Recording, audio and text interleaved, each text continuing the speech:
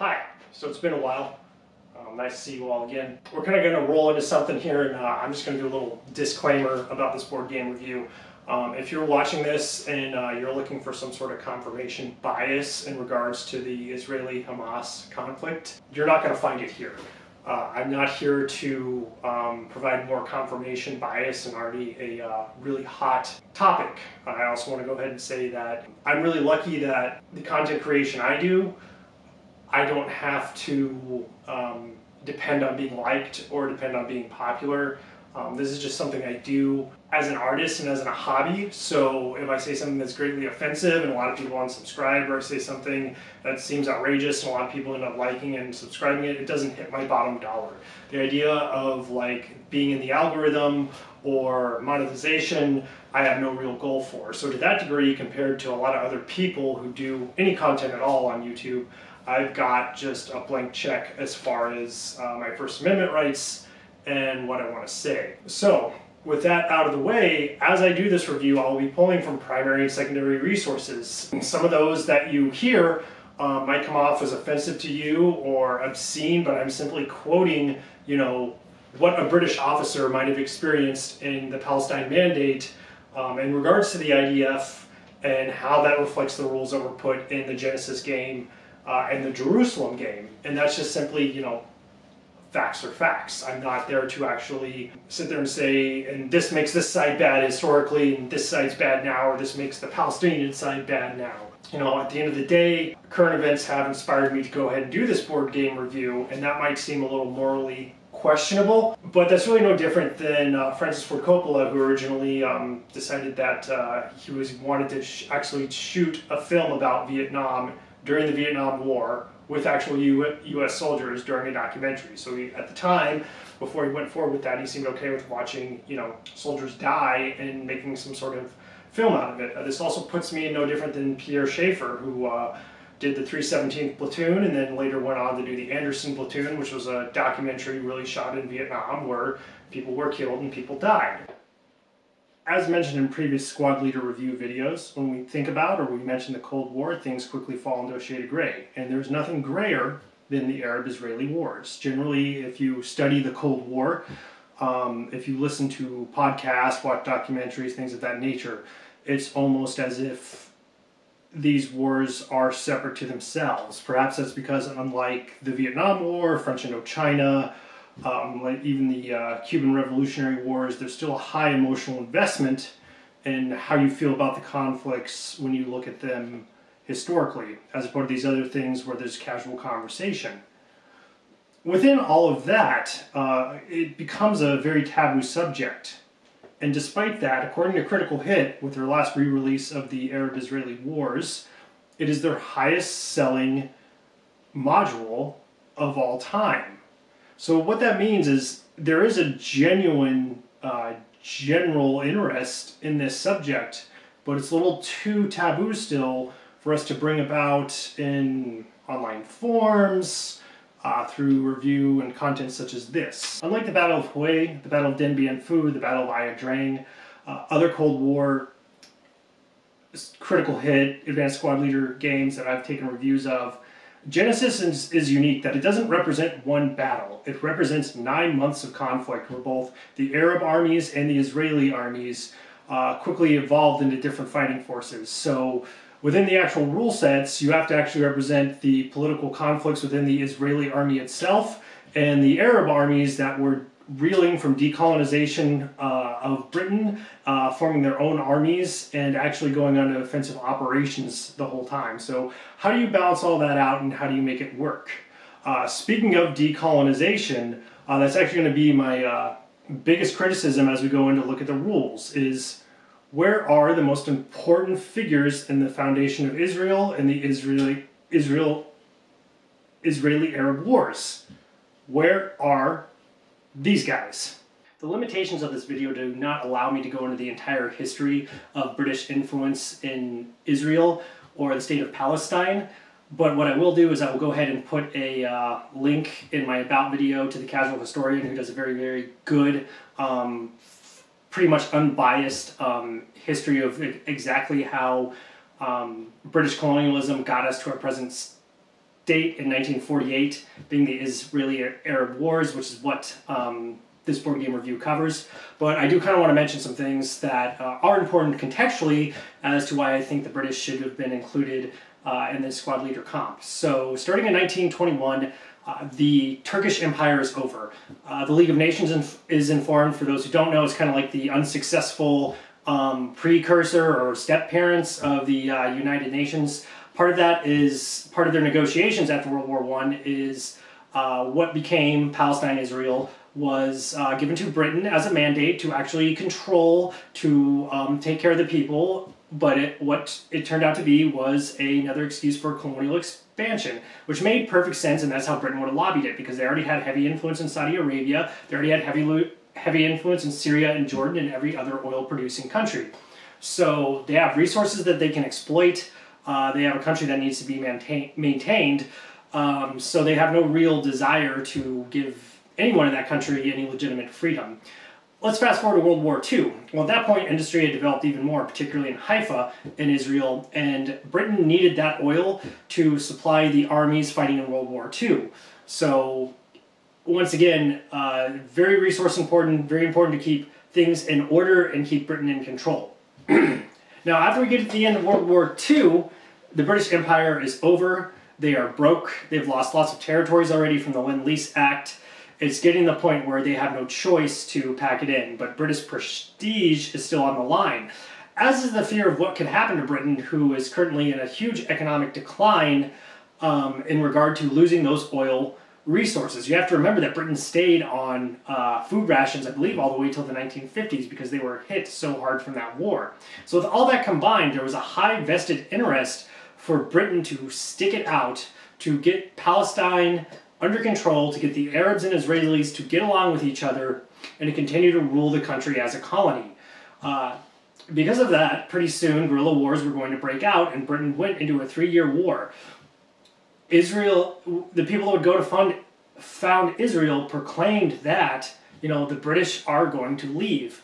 So without that conflict between the British Army and what would later become the IDF, there is no foundation of Israel. It is central to have that, so I don't understand why it wouldn't be put in the game. British Major General Dare Wilson, who served with the 6th Airborne Division while in Palestine, is the author of the book With the 6th Airborne Division of Palestine, 1945 to 1948. And if you happen to not believe that Britain did not put a significant military forces in the Palestine Mandate, he provides a wonderful appendix of the Order of Battle of 1946 of the British Army.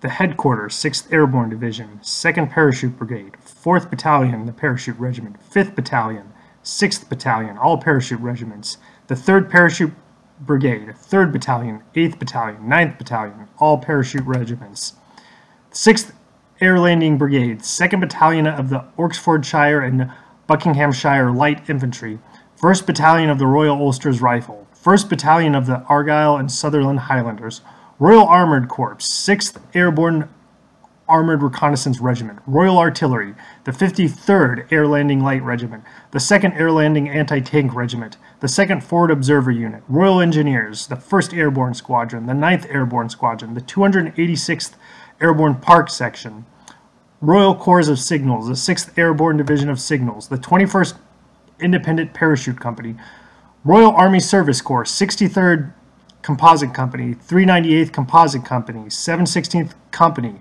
Royal Army Medical Corps, 127th Parachute Field Ambulance, 224th Parachute Field Ambulance, 195th Air Landing Field Ambulance, 74th Field Hygiene Section, Royal Army Ordnance Corps, 6th Airborne Division Ordnance Field Park, Royal Electrical and Mechanical Engineers, 6th Airborne Division Workshops, Air Landing Light and Aid Detachments, 6th Airborne Division Battle School, 6th Airborne Division Training School, 6th Airborne Division.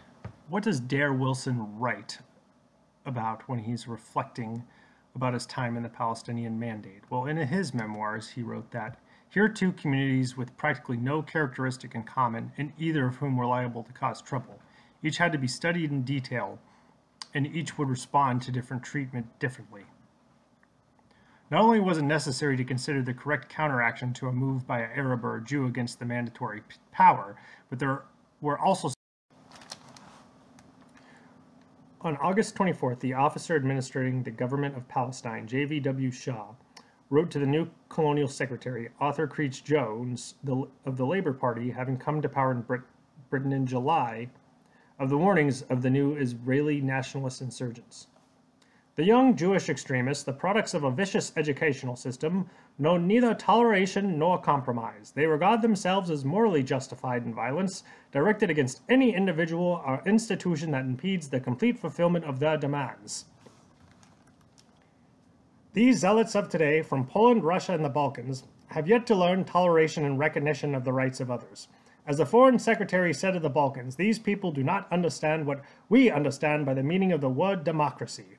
The Jewish agency may deplore terrorism, but every immoderate speech, such as those quoted at the beginning of this letter, the flagrant disregard on one hand of the authority of the government and maintaining law and order on the other for the Arab cause, the chauvinism and intolerance of their educational system will all contribute to an atmosphere in which the fanatic and the terrorist flourish.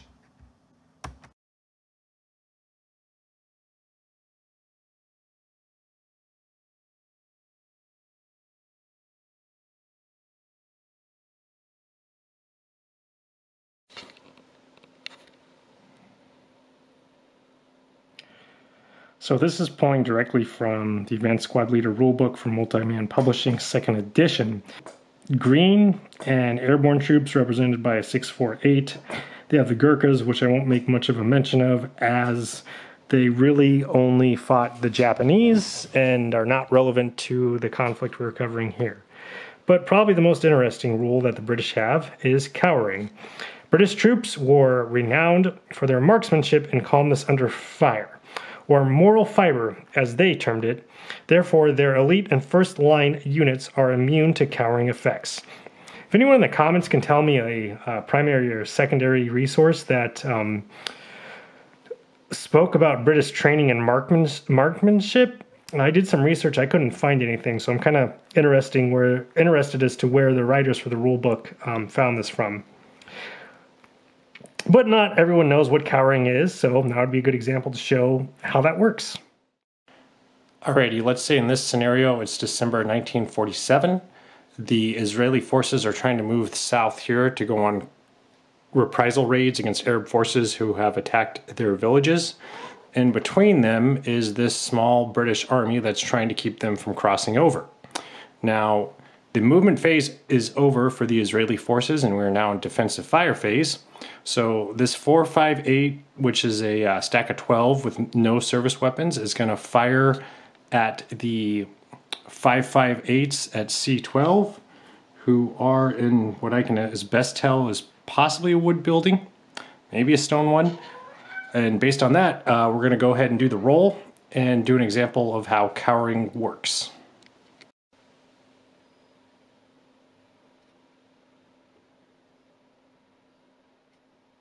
Okay, these are our dice results. So on the 12 firepower column, we rolled a 6, which is doubles, which would normally enable cowering, plus 2 for the dice roll modification of the Israelis being in the wooden building. So normally all other units that don't have this rule, we would actually, because they did roll doubles, it's considered cowering. Instead of rolling the 1 morale check as a dice roll result, it would go down to the previous column, which using the modern infantry fire table for advanced squad leader, the 12 goes down to an 8, and it would be a normal morale check. But since British troops do not cower, it stays the same, and it would be a 1 morale check for the Israeli forces. So the no cowering rule is pretty simple in the world of advanced squad leader. It is often easy, though, to kind of forget that it exists when you're really kind of going through a very long game, or you're just trying to finish playing as soon as possible. My table has suddenly gotten a lot firmer. So, considering the British aren't in the rules at all, what would be the best way to address this? I would suggest some sort of expansion pack that would actually include British rules for the Israeli-Palestinian wars and add some counters in as well. So this is actually the first time post-World War II that Britain has to fight a counterinsurgency war where they're trying to keep the British colony, being known as the Palestinian Mandate, and they are fighting both Israeli and Arab forces who are basically trying to control the towns and essentially ruin British authority and replace it with their own. With that in mind, Britain, pretty much like the American forces in Iraq, once Petraeus came in around 2008, 2009, are essentially operating as a police force. So what kind of rules and squad leader would kind of show the limitations of force that naturally come during counterinsurgency operations? Probably the best way to do this would be pretty simple, is once you add the British in, you keep the no cowering rule that's kind of based on their World War II and squad leader tradition, and then I would add that Britain may never massacre and Britain must always take prisoners. So whoever plays the British, even if they have higher firepower than the Israeli or Arab forces, are always going to be stuck with this kind of cumbersome nature that is always taking prisoners. As you know, if you take too many, it ruins your movement points, it makes it harder to get your actual goals done. That's how I would do that. Since we've kind of covered the British, who actually aren't in the rules at all, it's time to start looking at the combatants that are included in the Israeli and Arab wars, and we'll go ahead and start with the Israeli forces. The Israeli army that operated before the foundation of the Jewish state was an extremely complex one. Frankly, it's a miracle they've accomplished what they did in 1948. So basically, you had three different military groups operating. The Haganah, which would be the most similar to the British military and military forces of World War II, the Ingram that operated with terrorist tactics and gang-like tactics, and most famously the Stonne gang, whose specialty was terrorizing the British government. Altogether, they didn't always agree in principle on how war should be won, how the country would be formed, what areas would be taken over, what areas would stay Arabic. But nevertheless, they did manage to form one country. And now we need to take a look at how history kind of depicts the unique arguments these groups had with each other, and also how that applies to the rules in this game.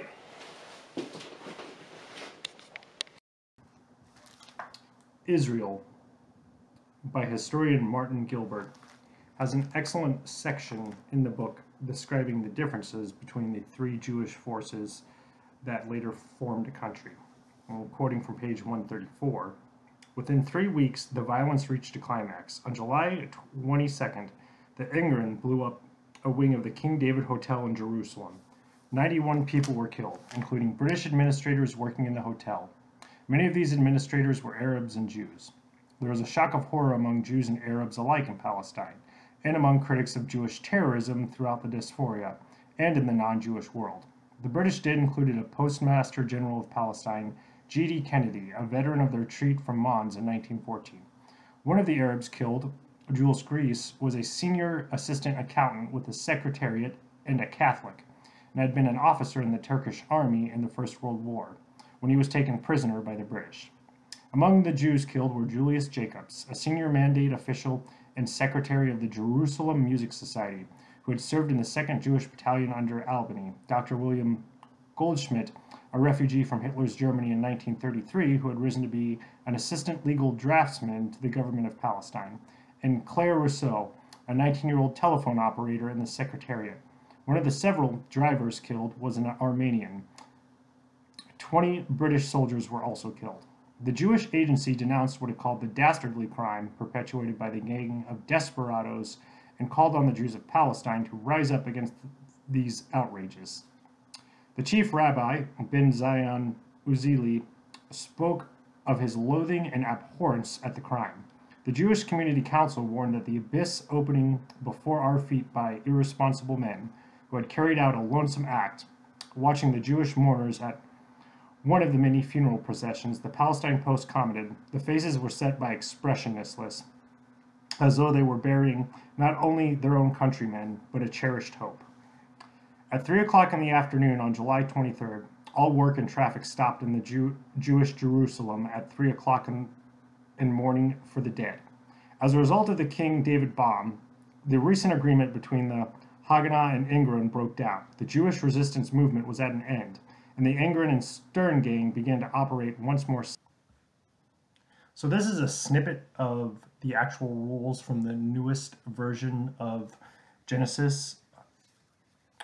And we look here, Bob O'Connor, who originally designed the game and I believe wrote the rules, Rule 1.5, Ingren Lee Haganah animosity. Unless in Jerusalem, Ingren Lee and Haganah infantry may never stack, nor at any time may good order Ingren Lee and Haganah be adjacent to each other.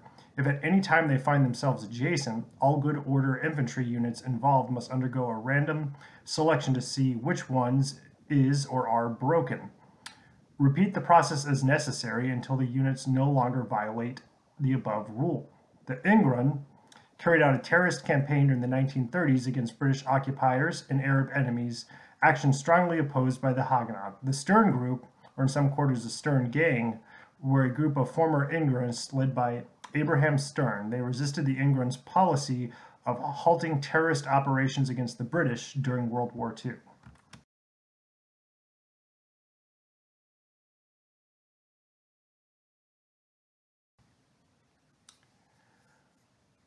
Rule 1.6, the Haganah Zal.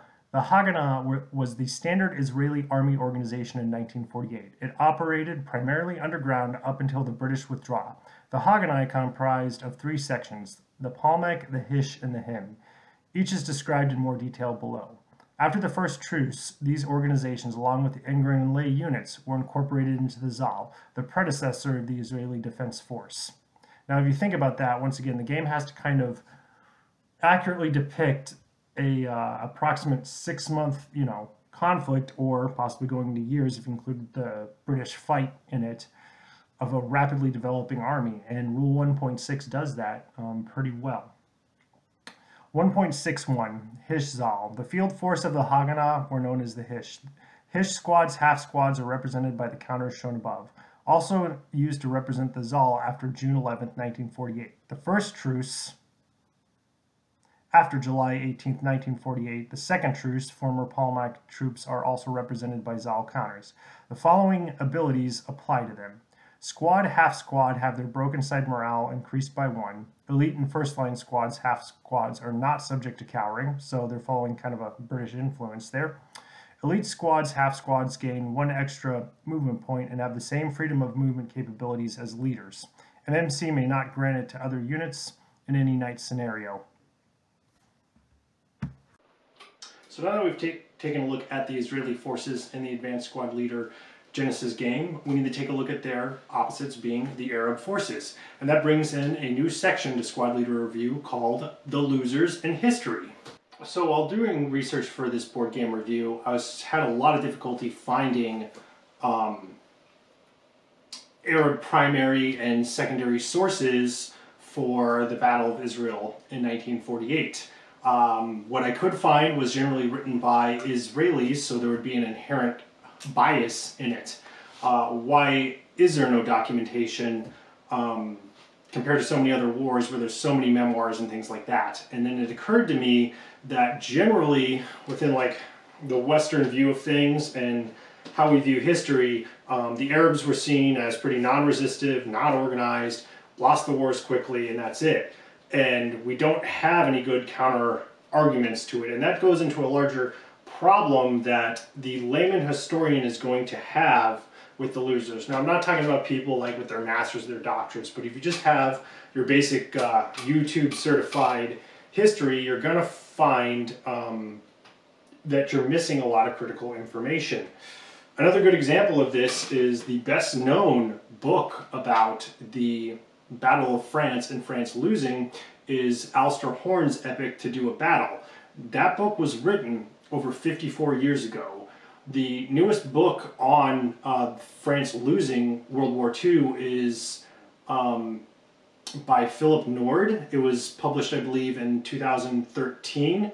I think it's just called France 1940, but I'll put the full citation name of the book at the bottom of this here.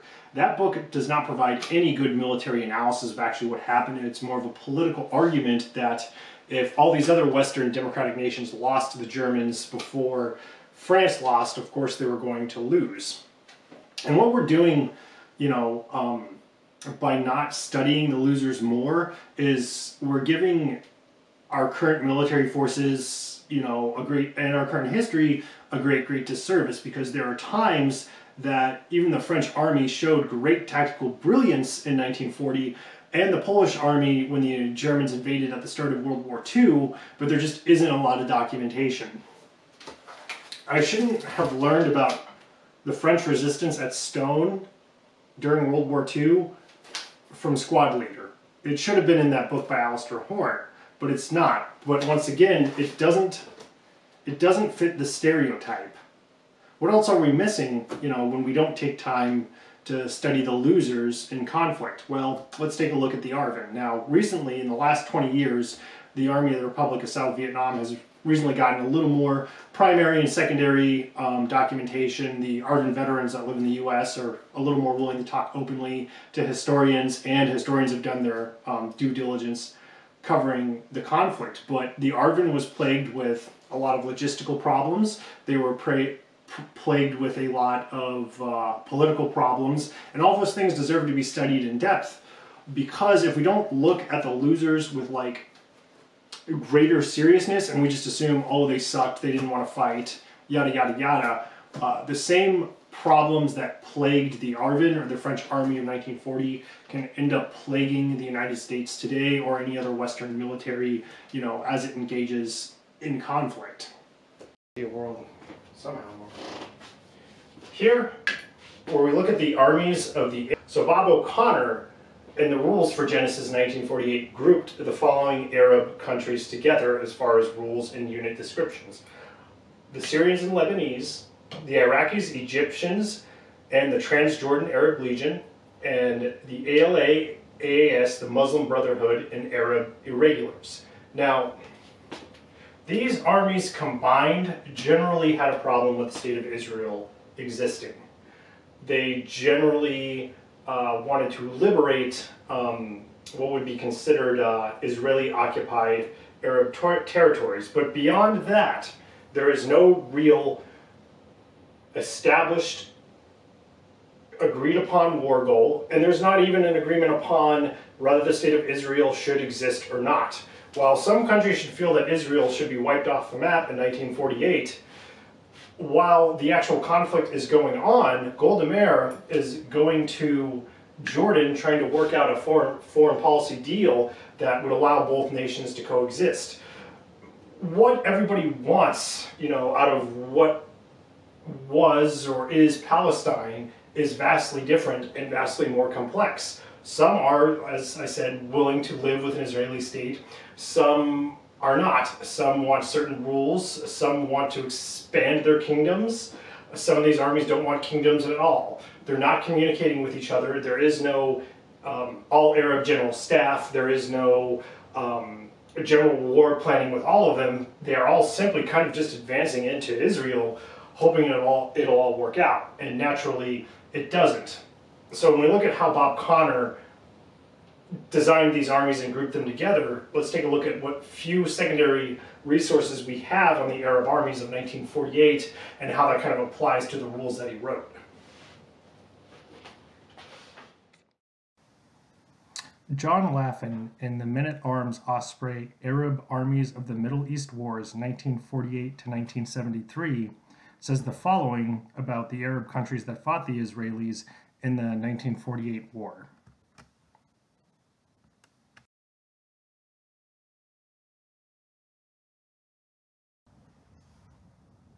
Much foreign military influence, as well as political interference, is evident in the Middle East wars. For instance, the Egyptian army of 1948 was largely British equipped and fought by British methods. Many officers had served with the Egyptian units attached to the British Army during the desert campaigns of 1940 to 1943. The Syrian and Lebanese forces were equipped in 1947 to 1948 with the weapons of their former colonial masters, the French, and they used French tactics. The teeth of the Jordanian army was the Arab Legion, British-led, trained, and armed. Considering that their aim was always to have been to crush Israel, the Arabs have collectively suffered from a lack of unified command. Generally, they have not even cooperated with one another, but have simply fought separate wars at the same time. As national armies, the Arab forces have had other built-in handicaps. At root is the psychological Islamic belief of Bismillah, if Allah wills. This makes training and leadership practically irrelevant, and until the 1970s, it undermined planning. As late as the 1960s, some generals rejected serious planning as irreligious, on the grounds that such activity questioned Allah's omnipotence. Commanders in the field either fabricate success or, to justify failure, exaggerate the size of enemy forces. Each day a war goes on, the worse the confusion becomes. Field commanders do not obey orders because they know they are filled and based on fanciful misinformation which they themselves originally sent in. As we've taken an in-depth review of the actual rules for the game, unlike Dien Bien Phu, for this squad leader review, I'm not going to take an in-depth look at the counters, if only because for them to be 100% historical accurate, everything would have to look British, and it'd have to be British colored, British counter design, and it would be very, very, very confusing. The game designer decided best to kind of make the Israelis look American, and then use a combination of British and French and later Russian colors for the Arab forces. But something that everyone would be interested in is the big thing behind me, which would be the map of Jerusalem in 1948. So let's take a few minutes here and take a look at this magnificent historical map. So we're just taking a look at the construction of the map here, and you'll notice this is a large hex map. It was actually quite difficult to get this to build correctly. It could cause a lot of confusion pretty quickly just because there's so much of the city and there's so many spacings. If it so happens that you can get an older version of the map from eBay or from the Critical Hit website, please go ahead and do that. It'll just kind of save you a headache. It's also fairly large, which means you're going to need more space in your home to kind of hold it all and maintain it all. As you notice in all my videos, I laminate everything, so there is going to be kind of a glare with this review, so just bear with me through that. So this map is very much living history. It is almost like a sightseeing map of Jerusalem. Right here you have the Dome of the Rock, which is the Muslim holy site. This is where they believe God made Adam, and it is considered holy and is actually, to my limited understanding, maintained by the government of Jordan. Depicted in the map here is the Christian cemetery in Jerusalem. This is actually where none other than Oskar Schindler was buried after he died. I'm probably going to pronounce this wrong. This is the Holy Church of the Sepulchre. It is ran by the Catholics. This is actually where they believe Jesus was sacrificed, and not too far from Calvary, where they believe he was buried and rose again. Although no longer as active in Jerusalem, you also have the Armenian Quarter. This is a place where Armenian monks established a small little fiefdom to themselves, and during the Arab-Israeli War of 1948, they actually formed their own militias and fought against the IDF forces. So something you'll also notice in the map, and if I can zoom in on it correctly, is this huge wall going pretty much over most of Jerusalem. That is the Turkish wall made during the Ottoman Empire. For it in the game, I believe it counts as a level 2 obstacle, and it is a +2 or +3 TEM per die roll. Any scenario you play in this, pretty much usually the Israeli forces are trying to breach through the gate. So that adds a whole new area of interest and a main area that you have to defend if you're the Arab players. In addition, I believe the scenario calls for you to defend the entire wall. I need to make a point of clarification here. So, Genesis 3, 1948. This gives you the rules and the counters and a bunch of the scenarios. Currently from Critical Hit, to actually obtain this map here, you need to get the add-on, which is Jerusalem 48. That comes with the subsequent rules for the battles in the actual city, and it covers from 1948 to the 6-Day War.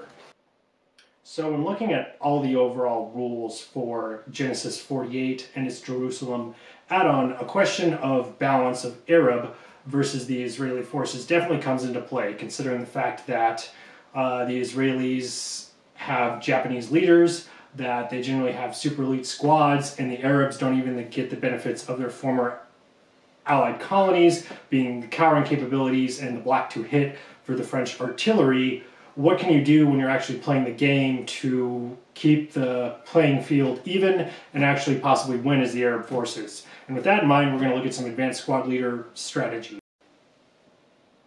Alright, so once again, all my stuff is laminated, so I apologize if you get any glare. This is kind of a dramatic reenactment of the gate crashing scenario that I actually played with a friend. And in this, the Israeli forces have already jumped the wall and broken through, and they've just got killer squads. So they've got a couple 748s, 648s, 92s, 447s, and their job basically is to destroy the Arab irregulars while the Arabs are trying to move up out of Jerusalem heading in this direction. So you can tell there's an extreme balance issue here. You got 447 against 778s. You've got 247s against 648s. Oh yeah, and did I mention you have a Israeli hero with a Molotov cocktail, who would love nothing more than to set a building on fire and just burn it to the ground that you're in. So things are not looking good for you. So the key here is you can't do multi-group fire given the units that you have. Is you've really got to use advanced to your key, and you need to make it really hard for the Israeli forces to get massive amounts of kills. So you have to make them fight for every shot. So the key is during your advance phase to really basically build a wall, take as many low firepower shots as you can, hope that you can pin them, hope that you can cause a couple desperation morales, and you can continue to just boogie on down and get out of the city. So after your advance phase, if you're the Arab irregulars, basically everything should start looking like this. This is going to be far harder for target acquisition for the Israeli forces. They're going to have to use each individual squad or a whole group, their whole group, just to eliminate 1447. Let's even look at this here, and I'll try to do this while holding my hand. If these guys end up entering close combat now, they're only going to take out one unit, or if they split them, they're only going to take out two. So that still leaves an overwhelming majority for you to keep moving. So don't try to fight the Israeli forces. Just try to live to fight for another day. So the question I always ask and answer myself per squad leader reviews is, should one purchase this product or not? Owning this game, as you can tell, I learned a lot about the Israeli-Arab conflict. It opens a world of historical research. The game itself actually covers from 1948 all the way till about the 6-Day War, and possibly after that. I decided, because each conflict is so complex and nuanced and the politics change so much, that it would be better just to stick to what I saw in 1948. So if you want it for a learning opportunity, it would be really good to purchase. As I mentioned earlier, this is Critical Hit's highest selling game. When I last looked just a couple weeks ago, as a matter of fact, Genesis was sold out. This was, of course, after the terrible events of October 7th and all the aftermath that happened. And we live in very contested and polarized times, and I can't help but wonder if one purchased this game at this point in history, for most people, would it just sit on the shelf or be actively played? Like I said, I don't know too many people talking online about this game, so I'd go ahead and say purchase it, but I wouldn't plan to be playing it with anybody for a few years.